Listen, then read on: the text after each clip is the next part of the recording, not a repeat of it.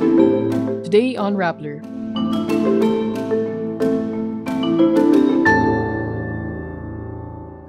President Marcos says deployment bans can be overreactions as Kuwait stops the issuance of visas for Filipinos. The mother of a murdered Tuguegarao student seeks justice for her daughter. A teacher is killed as gun violence erupts again in Pikit, Cotabato. The door of an Asiana plane was thrown open during a flight, causing breathing issues with passengers.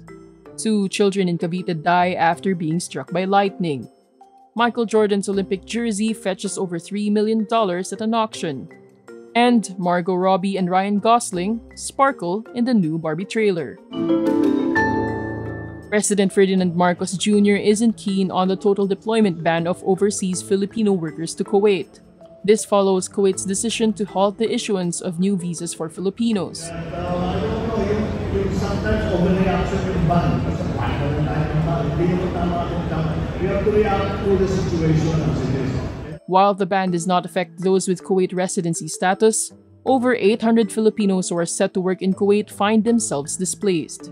Migration officials think Kuwait may have made the move to apply diplomatic pressure on the Philippines to lift the suspension on domestic workers following the brutal murder of Julie Biranara. Kuwaiti officials claim the Philippines is not compliant with the bilateral labor agreement, which Marcos says is untrue. Discussions between Kuwait and the Philippines continue. The mother of a murdered college student in Tuguegarao City takes to social media to express her grief and call for justice.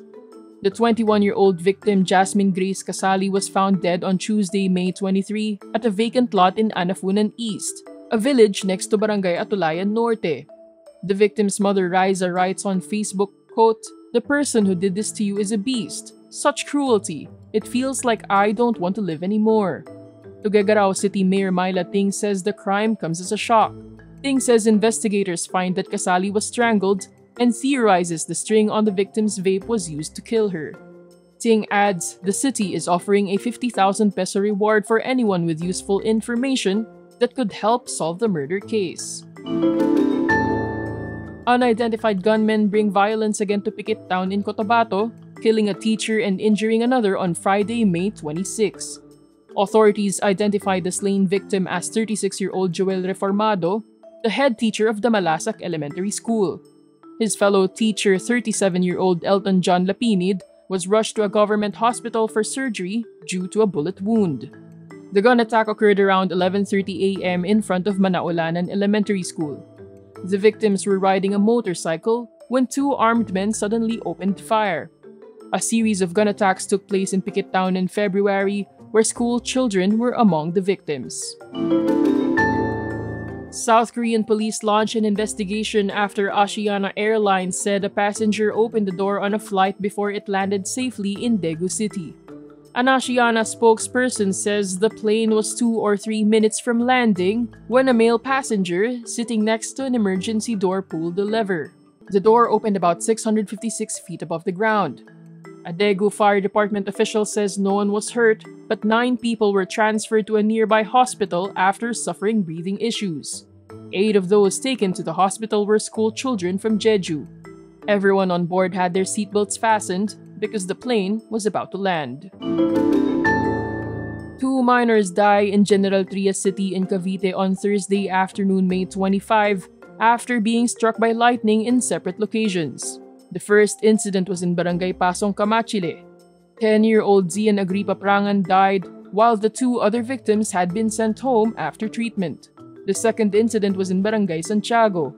Police Lieutenant Colonel Jose Naparato Jr. says a still unidentified 16-year-old male died, while another person was affected. Parts of the Philippines experienced severe thunderstorms on Thursday.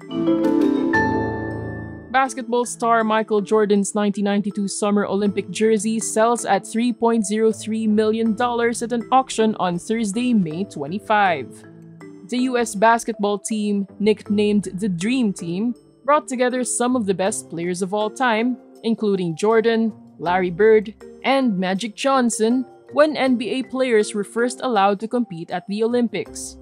The jersey, which Jordan wore in the semifinal round against Lithuania, was part of an auction featuring signed jerseys from all 12 members of the team. Another jersey worn by Jordan was sold at an auction in September for over $10 million.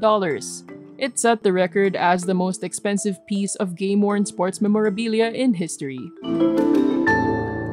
Get ready for the ultimate adventure. Warner Brothers releases the main trailer for the upcoming Barbie film, offering a glimpse into Barbie's world of wonder and excitement.